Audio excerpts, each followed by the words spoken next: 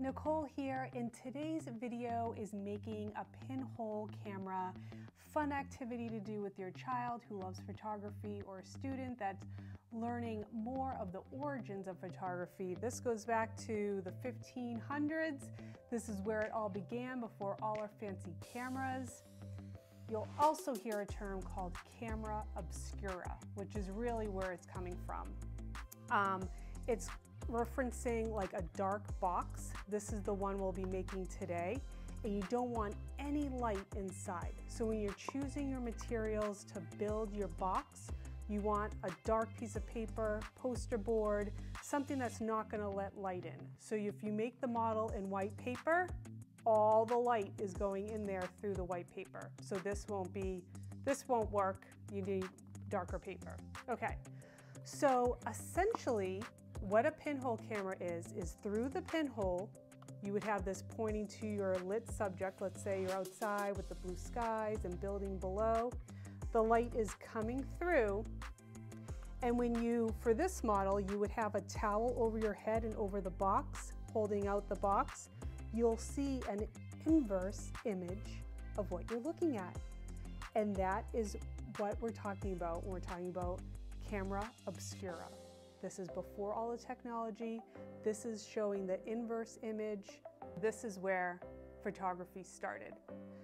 Now, I have two different types of pinhole cameras that we're going to make today. For this model, I actually recently made these with my 7-year-old, and I also made these when he was in preschool and kindergarten. I went into his class and we made these with the class.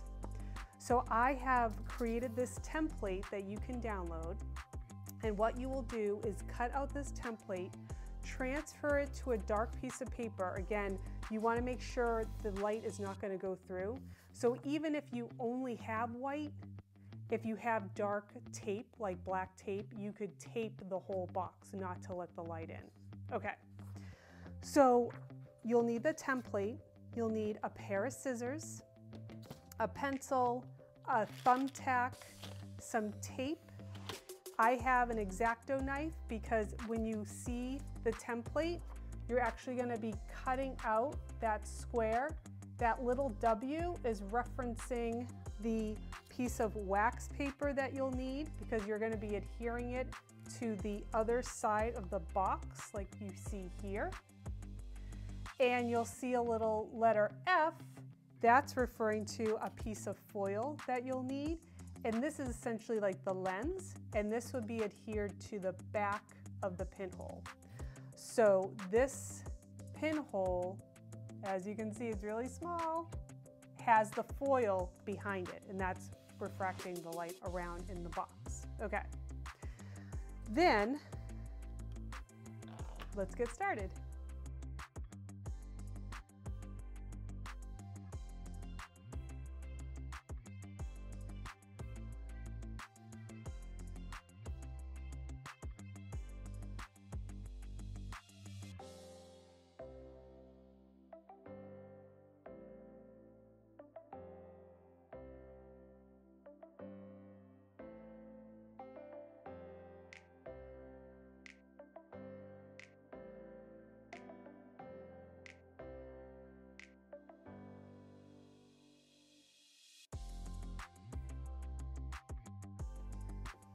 Okay, so once you have your box completed, again, you're gonna take a towel, you're gonna drape it all over your head. So let's do this, okay? We're gonna put this over your head to block all the light.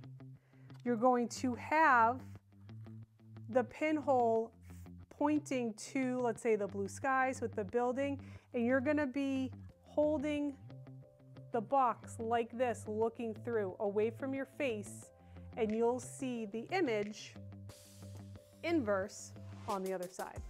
Okay, now here is a different model. I've made several of these. This is a tube pinhole. Now if you have a paper towel roll, great. You don't have to wrap the paper around, and that will block the light. But let's show you a different option. Let's say you have construction paper. Just roll up your construction paper, not too tight, just about here. Maybe that's, let's see how many inches. That's 1 inch. I'm going to take my tape and tape this down. Okay. Now, this still involves foil and wax paper, but here is what we'll need to do next. I have this mat with some measurements on it, but if you have a ruler, I would measure down 3 inches and I just make a mark all along the piece of paper so I know it's 3 inches. I'm gonna grab my scissors and cut on that line.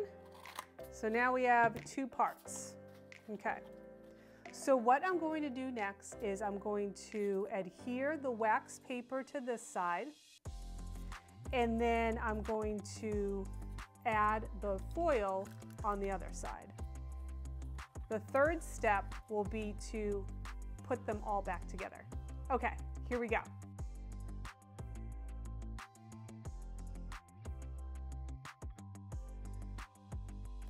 When I'm using the rolled paper method, versus using a paper towel roll or any sort of cylinder that you might have, the paper is a little bit more fragile, so I'm just making sure I'm not like squishing the circumference so it still is round. Just a good tip.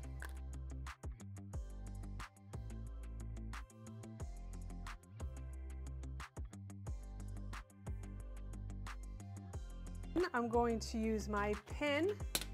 Now, if you make a really big hole on these size pinhole cameras, when you're looking at your object or the building, for example, it's not going to be as crisp.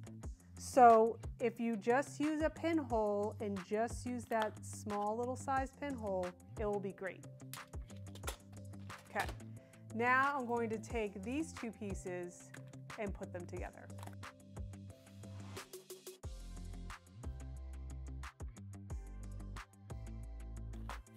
So there's a lot of light coming in. If I look through here, yes, there's a decent amount of light. Okay, so I'm simply just going to take another piece of foil and I'm going to wrap the whole thing. I'm just gonna, pretty dark in the tube, but you can see there's some seepage, there's some light coming in where that thing is. So if I just wanted to take half of this, I could do, let's do that.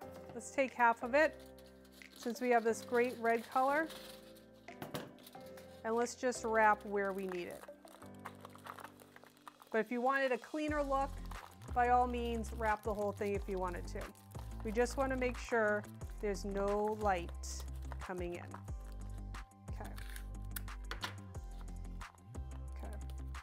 The difference with this model compared to the box is that this one you'll be holding up the tube to your eye. And you'll be pointing, again, you'll be pointing the pinhole to whatever you're looking at. So you're going to be holding it up to your eye and looking around and seeing everything in the inverse. Okay. Okay, that's it. These are the 2 pinhole cameras we made today. Have fun with this. Learn more about photography. It's so much fun to see the origins of photography and how photography began and just these simple concepts before all the technology that we have today. Have fun. Let me know if you have any questions. Bye.